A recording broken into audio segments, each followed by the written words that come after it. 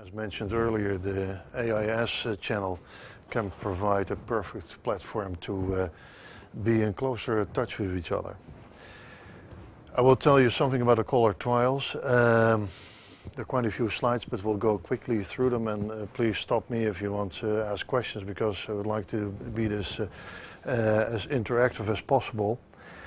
And going back to the 1990s, when we started out doing laparoscopic surgery for a variety of disorders, our hypothesis was and is that due to the reduced surgical trauma of laparoscopic surgery, the patients would do much better after the surgery, recover more quickly, but also that patients would survive cancer better.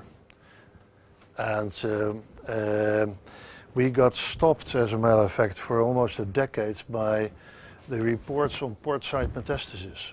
And that had such a severe impact on the surgical community that in the Netherlands, except for the university in Rotterdam, laparoscopic surgery for cancer was outlawed.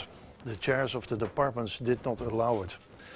And since the early 2000s, the use of laparoscopic surgery for colorectal disease, for colorectal cancer, has spread very quickly.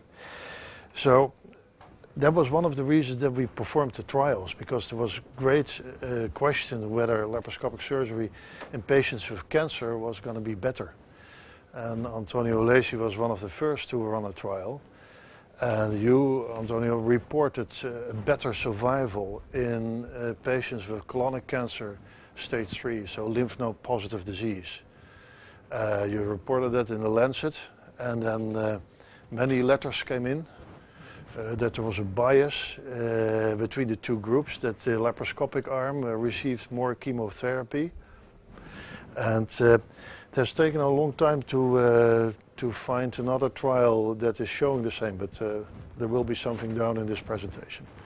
So the Color 1 was started out as a North European trial with the Swedish group, with Lars Palman and Eva Hacklind.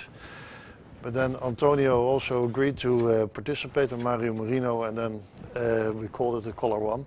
So this was done in patients with left or right colonic cancer.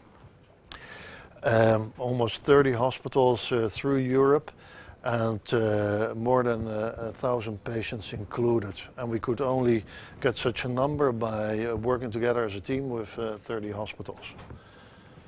And if that gets cold, maybe we should